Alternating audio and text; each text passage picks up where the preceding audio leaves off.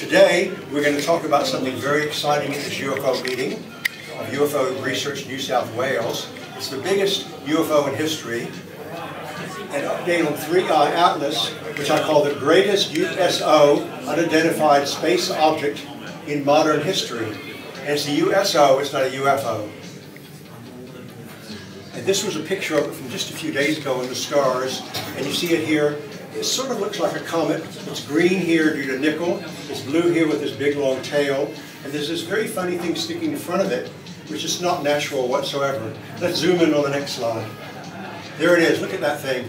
You see, this is the green nickel, like a nickel alloy, like we coat steel. And look at this funny beam going out in front of it. Do you know what that looks like? I'll tell you in a second. Like a needlefish or a swordfish. You can't really tell what this is yet, but let's continue. Now, a few months ago, before that image, there was a leaked image of 3i Atlas on the internet, and nobody knew whether it was real or not. And do you know what it showed? It looked like it showed some metallic structure in here. It's pretty interesting, isn't it? It's the same thing we just saw a second ago, except you see these other things flying along with it, 1, 2, 3, 4, 5. So it looks like it has other little spaceships flying along with it. And there's a big thing here. Now that's unverified, but this happened before the other one. So how do they know how to fake it? I don't know. Let's keep going. So let's listen to Ray, who's one of the best amateur photographers, and see what he says. Even though it looks like a comet, once you reduce the brightness of the comet, if you definitely zoom in, there is a possibility of seeing a bit of a structure there. Okay. A bit of a structure there. Let's go. So let's look at that structure now in closer detail. Is everybody interested? I'm interested. So we got to study it. So the first thing is we see a narrow green anti-tail, and you know what it's facing into the wind. It's blowing into the solar wind. Let's go ahead. And you see that thing here? That's the sun over here. It's blowing into the wind. How's it going into the wind? The next thing we see, next one, a broad blue tail that's away from the wind. Now we expect the comet to have it away from the wind. Let's look at it. There it is. But it's going in a lot of different places. That's very funny. Have you ever seen a comet that looks like that? I never have. Let's look at a close-up of that one. It looks like an ion propulsion with 6 little jets or engines. Let's go ahead. Like that. Shoo! Pretty cool, isn't it? Do you think that's cool? I've worked on this. This is like argon gas or xenon gas or something being shot out. Now let's study this a little bit further. This is ion propulsion from NASA. Click ahead. Now this is a close one, you have to see it. This is an authentic Atlas. This is the thing in front, and out back are these little 6 jets. This is an independent image by several different people going in different directions. So that really looks like sort of like Elon Musk's engine with all the 6 engines. So it can't really be a comet. No comet would do this. Let's go. Now that narrow green anti-tail looks like a Star Trek deflector beam. And you see on Star Trek,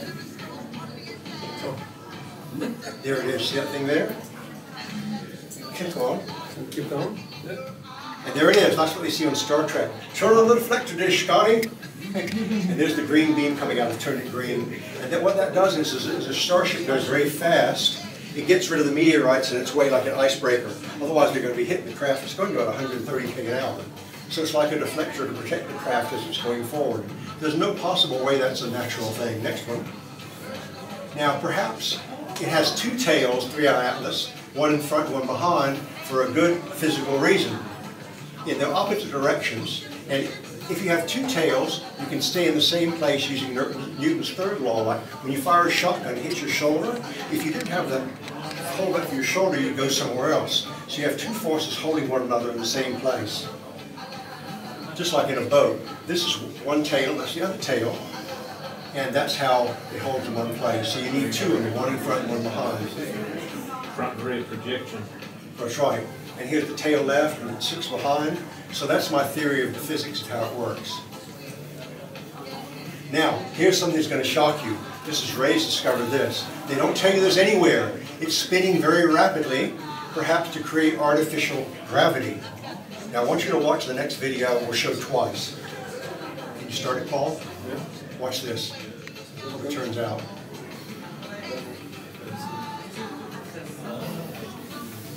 That's pretty cool, isn't it? You see it spinning? Is that good? Can you see it spinning? Clockwise. Is it still spinning? Yeah. Anti-clockwise. Spinning clockwise. Whichever way you see, I can't really see from here. Yeah, it's going anti-clockwise now. Okay, anti-clockwise. You've done both. You've done both. Anyway, it's spinning. Okay. This way clockwise now. Okay. Now let's zoom it. Let's go ahead and look at the next picture. Next one is. Now let's look at Ray talk about it. He's the best amateur photographer. I never saw any comet doing this. I have seen comets sending stuff in the back, and I have seen the tail. I can see the sublimation. I can see the sublimation. I can see dust tail growing. I can see like how the solar system comets behave. But I never saw a comet spinning this way with all the gas, dust, everything around. And you know what? Neither has anybody else. Next slide, please. Now, where is it going next? Next, it's going in front of Jupiter. And there it is. And what Avi says it's going next to something called the Hill radius, where if it releases any satellites there, they'll go in orbit around Jupiter quite easily. So it's an orbital, or it's possibly an orbital insertion orbit to get near the Jupiter's moons. That's where it's going now. It's about there now. It'll be there by the end of January. Next slide, please. So, might we be facing an alien threat? What do you know? Is this an alien threat? Let's see some commentary on it. I don't know if it's something coming or a natural disaster. You hear of something big coming down the pike. Have you heard of these claims, and if so, do you have any idea what it may be? Yes, I've heard of them. Yes, I'm aware of them, and I'm not able to have that conversation. To the extent you can talk about what might be in it, what is in it? Time is not a luxury that we can afford. The time to come, we need to start having the conversation collectively.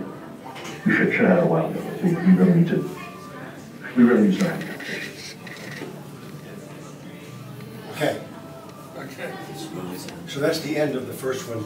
So what you've seen here is the current status of 3i Atlas, what we know. We don't know what's going to happen, but this is, do you think this is something which you're watching very closely? Yeah. Watching it very closely. And I'd say the odds are that it is artificial. And this morning, I didn't have time to change the video. I got here on the train. Some professional astronomers have taken a very close-up object from satellite in space. And do you know what the shape of that little white thing is? It's a cube.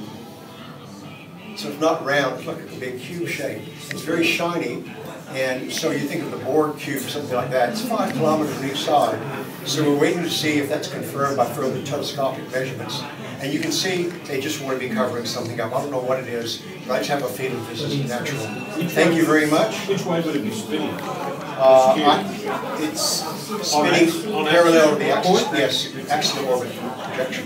So it's spinning around there, and that'll create artificial gravity. Are there any really quick questions? We have to end this when's it going to be? I know it's going to be far away from Earth, but when's it in line? Is it of Earth? It's never going to hit Earth directly, but it's headed for Jupiter. After it goes to Jupiter, nobody knows what's going to happen. But it's going to be in line with the Earth, I mean, from a distance. It can still come back from Jupiter. December 21st. No, it's still gone past. It's not going to come hit Earth. Yeah. But once it gets to Jupiter, anything can happen. Yeah. So that's what we're waiting for next. The closest is the 16th of December, the closest to the Earth? 19th. And there'll be more photographs coming. Hopefully they won't cover them all up. Horace, have you heard the latest with the Chinese government, what they're releasing? Okay. So all things being released every day, and they're spreading everywhere, not putting in the news, but as long as professional astronomers are releasing something, it's probably reliable. Would it be affecting the weather? It affected the sun when it went by. It shot lots of solar storms, because the thing's probably very magnetic. Yeah. And it changed the magnetic field of the sun. All sorts of stuff shot out at it. It was again not a comet. So the odds of this being natural are very low, and the odds of it being artificial are now like 8 or 9 out of 10.